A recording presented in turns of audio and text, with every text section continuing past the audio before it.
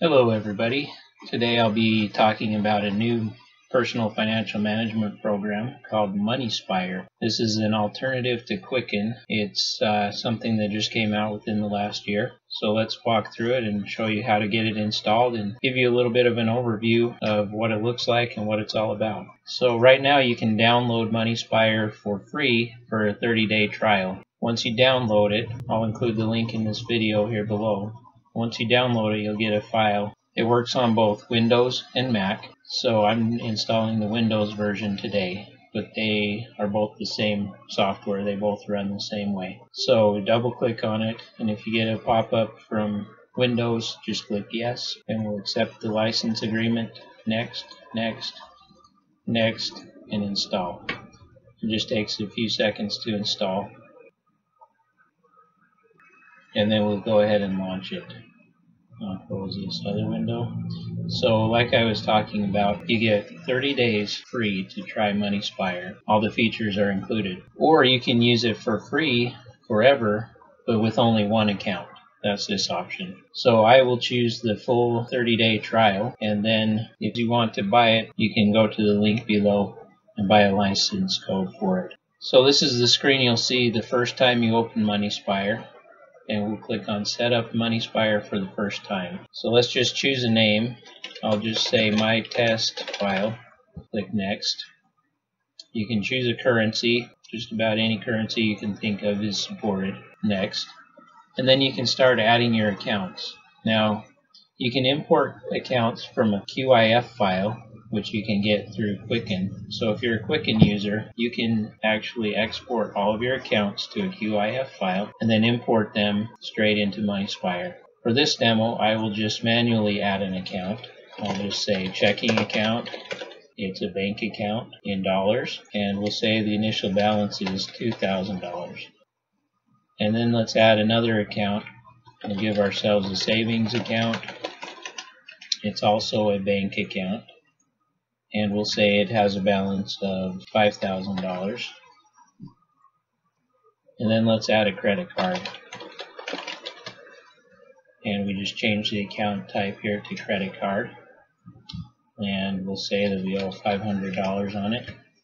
The interest rate is 13.25%. And then let's add an asset like our home. So we have a house, and we can call it an asset here, and the house is worth $200,000. And then just because we'll add our mortgage, just so that we can see everything here. So that will be a loan. Let's say we owe $150,000 on it, and the interest rate is 3.25. Okay. So we've added several accounts. And again, like I said in this portion, you can import your accounts from Quicken. So that's not a problem if you already use Quicken. Now the next screen, if we choose to, we can add bills or reminders here. This is optional. You can always set it up later. Just for the demo, I will enter in a few reminders here. Let's say electric bill, category. Moneyspire comes with a nice list of categories already here for us. Most of the categories that most people would use are included in here already. So we'll say this is for bills and electric. And we'll say $75 a month. Due on, let's say it's due on the 30th of the month, every month on the 30th. And we'll say, whoops, pay Acme Electric Company. So I just added a reminder for my electric bill. I can also add my paycheck. I want it to go to the checking account.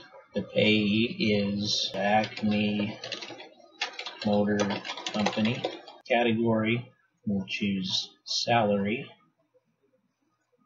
right there. And we'll say it's $1,500.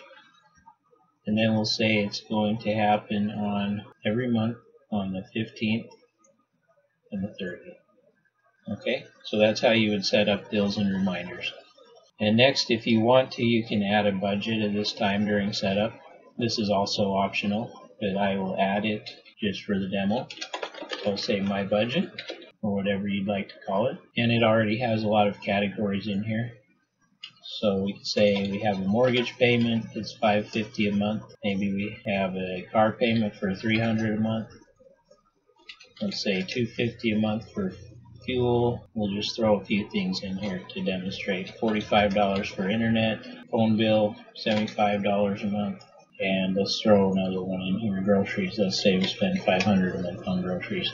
We'll save that just like that, and then we'll be able to see what the budget looks like. And then we probably want to choose a password to protect our file. So I'll just type in a password here. It's optional if you don't want to, but I would recommend it. And now we're done. So let's click finish. Type in the password we just created for that file. And here we are. This is the main screen of Moneyspire. So now I'll go through each of the tabs and the different features of Moneyspire to show you what it can do and give you a little bit of a feel for how the program works. So similar to Quicken, it lists all of your accounts over here on the left. And on the main screen you can see all of your accounts grouped by the type. So we have our bank accounts, credit card accounts, loans, and assets, and the amounts, the balances for each of those accounts. We can always add a new account here. We can edit an existing account. So for example, if we want to connect it up with our bank, we can do that right here. Configure direct connect and so on. We can delete accounts. We can import from our bank a QFX file or a QIF file, a CSV file, etc. into an account. So that's what that looks like. On the reminders tab, we can see the two reminders that I set up during the installation phase, and I can always add more reminders right here. Let's say I want to add my cell phone bill, and we'll just say it's Verizon. It's going to be under bills, phone, for the category, and we'll say it's $65 a month, due every month on the 15th, starting on August 15th. So there it is. It just showed up on our calendar, and it's over here on our list. So that gives us an easy way to see everything, all of our bills, paychecks, etc. that we set up in here. You can see them each month. The reason this is important, not just as a reminder to you, but setting up these reminders and bills allows Moneyspire to forecast the balances for each of your accounts. So you can go and look a month ahead and see what your checking account balance will be in a month or in a week. Now let's go to the budget tab. Here's the budget that we set up before. It's very simple and shows you exactly what you need to see. Each of our categories and how much is budgeted for those categories for the month, how much we've spent so far this month, and what's left over. Very simple. And you can change it to show the time range that you wish. The reports tab will show our income and expenses. We haven't added any expenses in our checking account yet, so we'll come back to this tab later. And then there's one more, invoices. So this is just a little bit of a nice feature for anyone who has a small business. You can actually do invoices here in the Moneyspire program. So that's one nice little addition. So let's go look at our checking account now. This is what the register looks like. So I will add a couple of transactions here, and then we will be able to see what the reports tab looks like. So I'll be back with you in just a moment. Okay, so I've added a few transactions here, and one thing you'll notice if you're a Quicken user is that by default Moneyspire sorts the transactions the opposite of Quicken. So in Moneyspire the newest transactions show up on the top. If you don't like that, you can just click on this date arrow here and it will change so that your newest transactions show up at the bottom and the oldest on the top. So you can see here I entered these 4 transactions, including a transfer to my credit card to pay off my credit card account, which is right here. It shows the balance after each of these transactions and the cleared balance. So right now I have not reconciled these transactions. If I reconcile them or check this box to clear them, then my cleared balance over here will change, just like that. So that's a nice feature, so you can see what your cleared balance is. We can click on reconcile, give it a statement date, we'll say today, and let's say we have a current balance of $2,500. Okay, we can see our transactions here, and target balance, cleared balance, difference. So Looks like I'm off on that 2,500, but you can see how that works. So it reconciles basically the same way as Quicken. So this is what a credit card register looks like. The only transaction right now is the transfer I did from the checking account. And then I have a house here, a mortgage, savings account, and no transactions for those yet. So now let's go back to the reports tab, and we can see an income versus expense summary, detail, transaction history, balance sheet, expenses chart, and net worth chart. So I'll show you each of those really quickly. I'll include all the accounts and all the categories for this month. And here we are. Those are the expenses that I've had so far this month. And I am not showing any income because I didn't enter any income yet. Then the expense detail chart will show each transaction for each of those categories. Transaction history chart, you can see all of your transactions in one place from all of your accounts. The balance sheet looks like that. Here's my assets, my liabilities, and my net worth. An expenses chart. This is just a nice graph showing where my major expenses are for the month.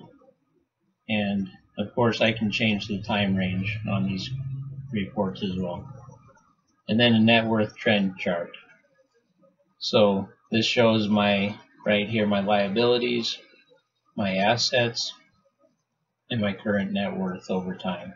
So that's just a quick overview of Moneyspire and some of the tools that it has, what it looks like. It's very simple to use. It's fast. I've imported a QIF file from Quicken with 38 different accounts and thousands of transactions, and Moneyspire continued to perform flawlessly. So I think it's a pretty decent program and definitely worth giving it a try if you're looking for an alternative to Quicken or another personal financial platform to use to track your finances. If you have any questions or comments, feel free to leave those below, and I'll leave a link below where you can read my review of Moneyspire and find out where you can get it. Thanks for watching and have a nice day.